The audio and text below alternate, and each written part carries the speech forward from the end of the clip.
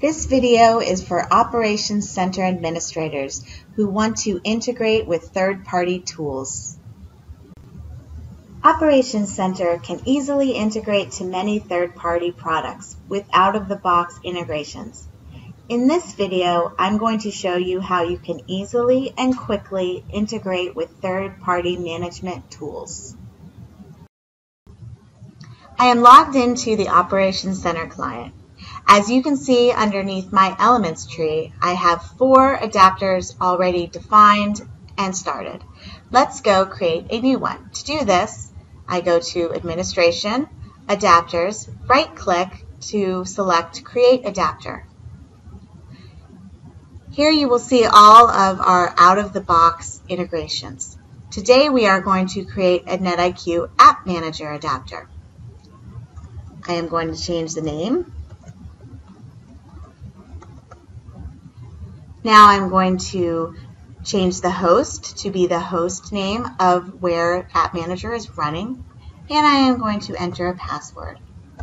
All of these default values are true for my server, so I don't need to change any of those. I'm going to create it and start it.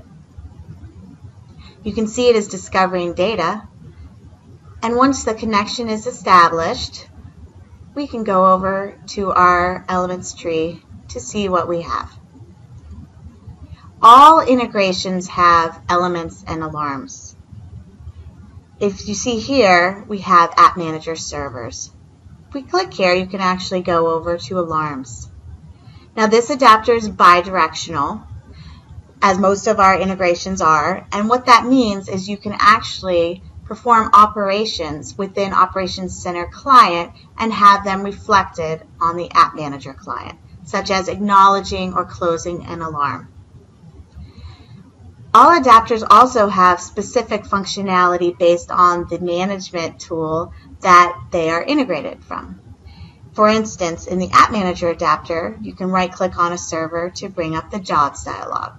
This is a dialog that is specific to the AppManager adapter. I hope that this video has been helpful.